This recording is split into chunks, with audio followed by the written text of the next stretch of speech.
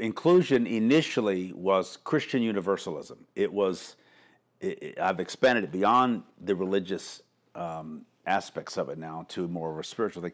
But initially, it was that in the finished work of the Christ, or of the cross, when Jesus said it is finished, that the work of human redemption had been accomplished, that all of humanity had been, and all sin and sinners had been atoned for, and so by the blood of Jesus on the cross as the sacrificial lamb. I no longer believe in a God that demands blood sacrifices, but in Christian lingo, in Christian logic, Jesus is the Savior, Lord and Savior of all, Savior of all and Lord of some, Lord of those who acknowledge that He's their Savior.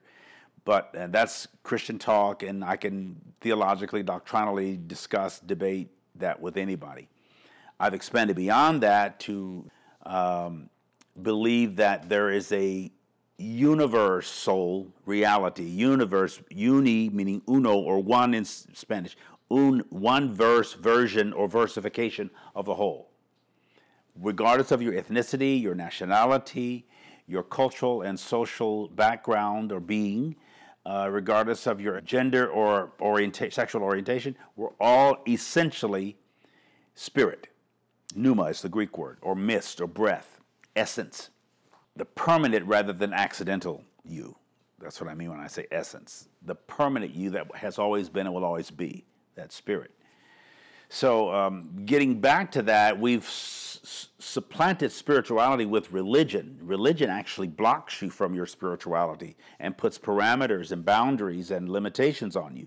The more we get away from religion, the word actually means bondage in its original essence.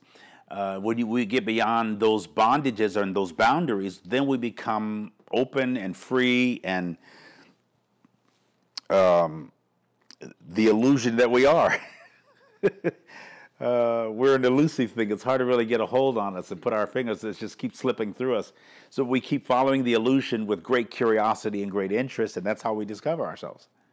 Once you lose your curiosity and become overly, what I call over certitude, you're overly certain about a particular ideology, you limit yourself. And when you stop asking questions, you stop questioning answers.